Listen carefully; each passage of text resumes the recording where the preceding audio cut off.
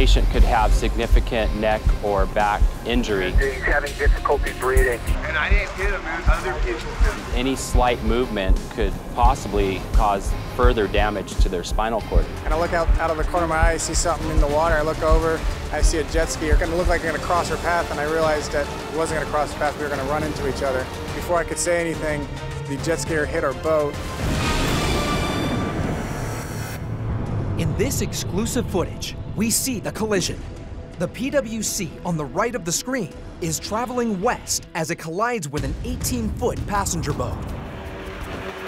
Luckily for the victim, lifeguard Mike Manley is only 20 yards away when he witnesses the accident. I was on patrol in Lifeguard vessel Guardian 1.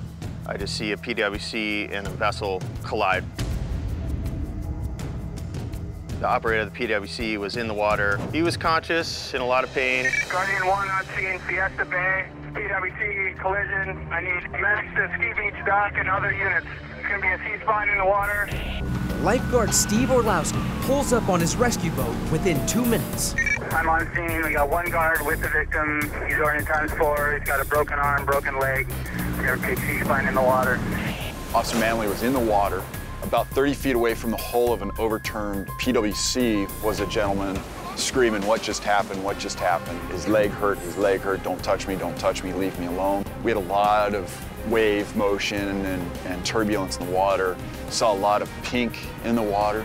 I, at that time, decided, for airway precautions, C-spine precautions, we're gonna be kind of pushed away. We need to get that guy onto a boat. He just reached over the gunnel on his vessel, handed me the backboard. He seemed to be in shock. He was kind of worried about a lot of other extraneous things other than exactly what just happened. Together, Manley and Orlowski get the victim into Rescue West and begin first aid. And on his right knee, there was a pretty significant abrasion. He was saying that he couldn't move his knee. And then I saw on his right arm, close to the elbow, his forearm to the bone, kind of filleted open. So we wrapped it and stopped the bleeding as quickly as possible. There's a lot of blood. So we cleaned that up and wrapped it up, realizing that there was some leg damage on his right leg. The victim has experienced major trauma. Manley and Orlowski are concerned about internal injuries. The lifeguard fireboat arrives and escorts Rescue West to the dock at Ski Beach. It's all open there. This is just wide open to the bone. Okay. How's your thigh? Is it your knee? No, it's just my knee. Okay. Yeah, I'm talking about your toes. Negative toes. The victim is alive, but in shock. And it's unknown if he has any internal injuries. Gonna run you up to the hospital. Get checked out. I don't want to go to the hospital, man. You got it, man. You got it. Pretty significant injury. Yep. Because it happened in front of us, we were right there. So we cut a lot of time off that golden hour. You have an hour to respond and get that patient to ultimate care of the trauma surgeon. Come on, watch your feet. Watch my feet. Yeah. All right, Bernie. That's good work.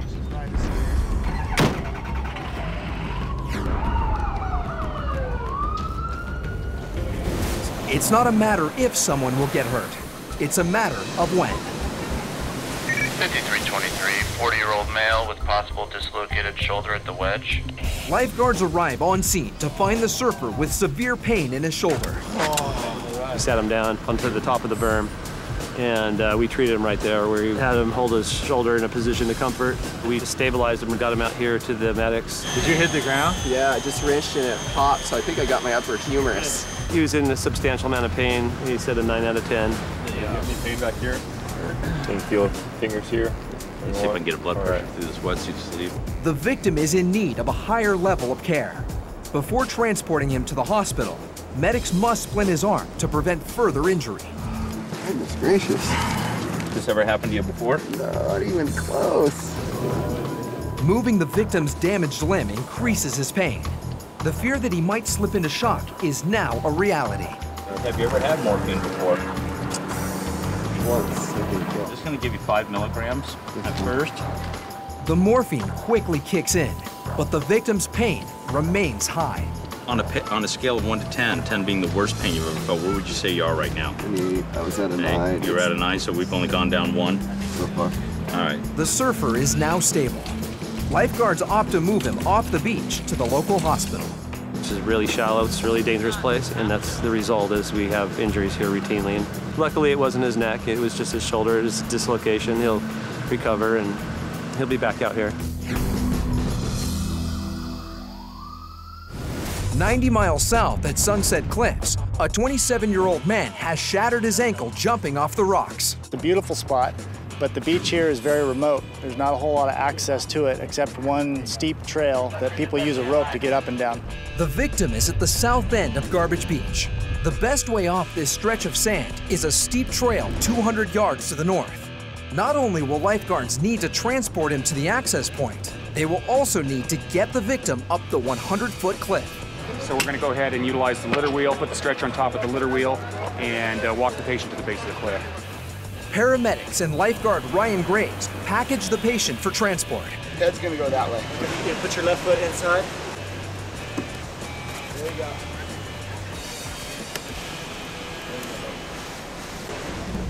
Due to the condition of his ankle, the medics must first administer morphine to ease the intense pain. The victim arrives at the foot of the cliff's access point, but he is not out of danger yet. The vertical haul could injure his leg further if not done with care. Okay, ready to haul. All the way. Hauling slowly. Haul slowly. I became the rescuer at the feet just to get up to the first flat section. And then Lance Mendoza and I took the patient the rest of the way up. How you doing, Kevin? No problem. Okay, we're stopping, taking a bite. Keep going. Once the man is brought to the top, paramedics transport him to a waiting ambulance. All right, good luck, man. Thank you. Appreciate it.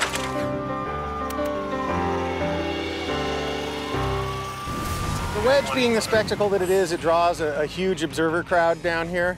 And for the most part, people are wanting to have a nice day, watch the surf, and be excited. Occasionally, tempers run high, and people will get into it with each other. Get the out of here, bro! My way! What are you gonna do, bro? What are you gonna do? I was on the tower, and initially I broke up the altercation when it just began. The two gentlemen had exited the water and were beginning to fight. My way! I just got down here. Anytime at wedge, when the surf gets 8 to 10 feet or larger, big egos come out, and when those egos collide into each other, we get fights on the beach and in the water. After that small altercation was separated, the two gentlemen found each other on the back of the beach. One of them threw a punch which knocked the other guy to the ground, and he hit his head on a rock on the way down.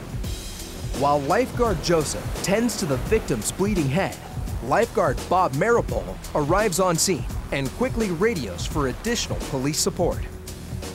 5323 requesting PD for surfer altercation behind the wedge tower. When I drove up, there was a guy who was bleeding from his head. He already had a bandage from the tower guard. The tower guard was treating him. I didn't even touch you, man. You did, homie. Oh, yeah, you did. My main concern at that point is to make sure there's no more fighting because we don't need anybody else getting hurt, make sure the lifeguards aren't involved. Hey, officer, that's the guy that attacked me right there. He had blood trickling down from the top right side of his head, down his face. His nose was bloody. He had blood coming out of his mouth and blood all over the front of his wetsuit. With Newport Beach police now on scene, the two men involved in the altercation are separated and questioned. And I didn't hit him, man. Other people did. I just was in between the things. I don't know what happened. I was like, do something, bro. You want to, you know, you're arguing all day. Do something, bro. I'm not scared of you. Yeah. You like sock me or did something right here. And I fell on the rocks or something. People tend to get their adrenaline pumped up and then blood starts flowing and there's only so many waves that come through and it's a very individualized sport. You can't share a wave. Our primary concern down here is public safety. That's in the water, on the beach, and we do whatever we need to do to make sure that people stay safe.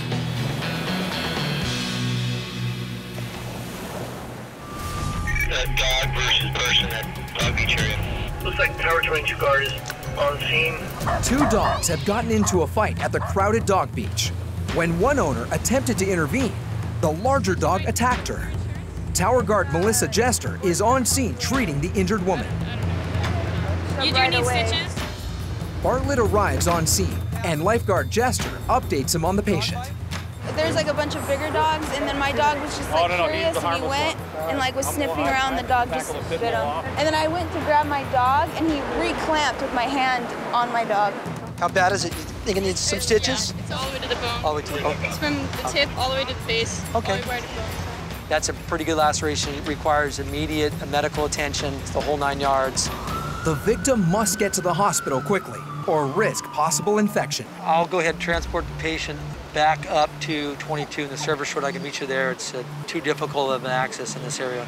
While medics assess the patient, Animal Control arrives to speak with the other dog owner. Anytime that there's a dog versus human and a person gets bit by the dog, the standard operating procedure is that the dog that bites is quarantined for the first 72 hours pending the outcome of the victim. Regardless if the dog has had all its inoculations. Get you right to the closest hospital, or we can get you walk you to your car and you can kind of... The only thing is I have 2 dogs with me. Yeah, we can't bring the dogs there. Unable to part with her beloved dogs, the woman elects to drive herself to the hospital. It was the other girl's dog, a 75-pound American Bulldog that's only 11 months, so it's a pretty big dog. I haven't seen the dog. The husband has a dog up here somewhere. You guys might have drove right past him. It's typical when you get a dog fight, the owners get involved and someone gets hurt, and then usually when you take that another reaction, fight. you want to put your hands in there and you realize. Yeah, it's not a good idea.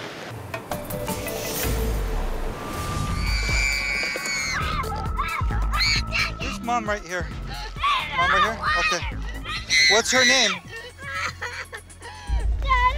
Actually, go ahead and I'm going to go ahead and put a little dressing on top of it, okay? Okay. So what's happening is that she's the tips of her fingers. Yes, well, the air is touching the tip, and that's what's causing all of her pain. It was knew instantly. It's what we call a full thickness burn, which means this went through her skin down into her nerves. It's a bad burn. So what I'm gonna do here is I'm gonna put this one on instead. I want to cover up her whole hand, okay? Okay, it's hurting a little bit? Underneath the sand was a layer of hot coals. She put her hand on there, and that completely burned her hand, burned all over it. Did you have any more owies anywhere else on your hands or on your feet? No more owies? Was it just her hand? Anytime you get a burn, the clock's ticking, you need to get her to the burn center as soon as possible because every second goes by, that's more damage done to your hand and it could be irreversible. Okay. Todd makes the decision to move the victim off the beach, where paramedics are waiting. Hey, we're gonna go with Mommy inside the lifeguard truck, okay? Mom, we're gonna go in the front seat, okay, Mom? We'll come together.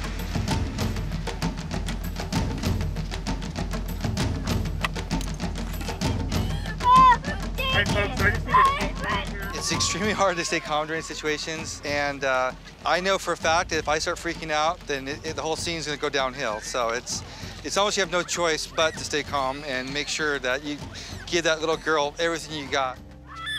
It's okay, it's okay.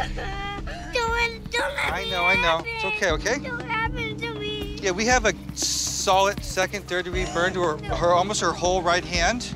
Nothing on her elbows, her hips are all fine. It's just all in that one area. Patient contact time at 18:49. On scene, the medics evaluate the victim's vital signs and decide to administer morphine to reduce the excruciating pain. I was really fighting back tears almost that whole call before the medics got there and gave her the morphine because I knew that's the only thing that's really going to help her.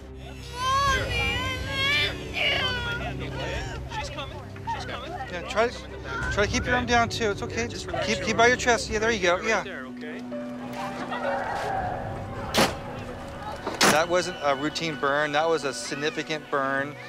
Her road to recovery is going to be years. I guarantee she's going to have skin grafts. And the good news was that she was able to use all of her fingers and she was able to move her hand. But the bad news is it's going to be a scar there for the rest of her life.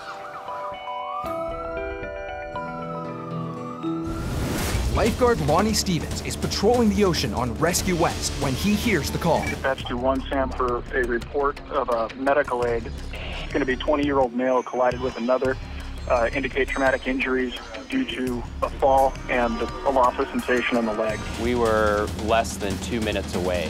Rescue West, copy. Do you know if the victim's still in the water? On a ledge, there was a male who was laying on the rocks. He had been extricated from the water already. I determined that he's conscious and breathing, and then I try to get a quick background as to what happened and what his primary injuries were. Jet 1 arrives to back up Stevens. Copy, this is Rescue West from dispatch 2. 16-year-old patient is down just above the jumping spot on a shelf here at Osprey. He's oriented ×3, neck and back pain, and he's having difficulty breathing. This patient could have significant neck or back injury, and any slight movement could possibly cause further damage to their spinal cord. Neck hurt? If you feel like you can do that, and what you pull up, press down. Perfect. So until we have the patient completely packaged in the C-collar and mobilized to the backboard, we take great caution not to move the patient any more than we have to. Paramedics quickly take over care, evaluating the injured team. Lifeguards have set up safety ropes to prevent rescuers from falling. It was a very difficult area to access. Trying to extract them around slippery rocks and up basically a 10-foot ledge could be very difficult. From there, we have to think about, okay, well, how are we going to extricate? And so the option that was decided was to call a helicopter and do an air evacuation via the helicopter, which is a bit tricky. Helicopter pilot Eric Connell and medic Chris Sauve are at Montgomery Field when they receive the call. The fire rescue helicopter surveys the scene and consults with Buchanan before deciding on an approach from the south. We're going to need them to do some crowd control. We're going to need everybody away from the cliff. Paramedic Chris Sauve will be descending to the rocks. So once we started to make our approach and I left the aft cabin of the helicopter, I don't have voice communication with anybody in the helicopter any longer. So everything is done off of hand signals. So I'm looking for obstacles in my way of the approach as we fly in. And the first signal I'm going to give is when I'm 10 feet off of perceived obstacle or the ground. And in this case, it was the first cliff edge with lifeguards and their rope systems before we got to the other side where the victim was. So I gave Captain O'Malley the 10-foot off signal when I was there. And as soon as we clear them, I give them the down signal, and we go down from there to the water's edge.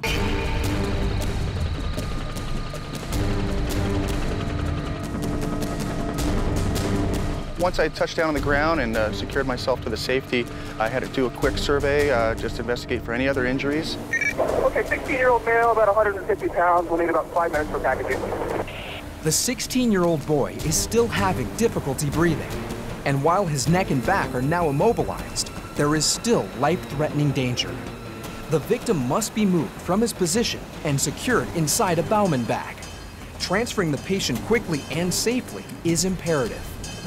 We take extra measures to make sure the patient is stabilized, his neck, his spine, everything is in line to prevent any further injury, making sure we keep the patient secure all the way up to the helicopter.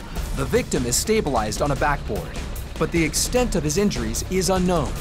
He needs higher level care quickly. Lifting the patient to the helicopter requires a high hover, an essential but risky maneuver.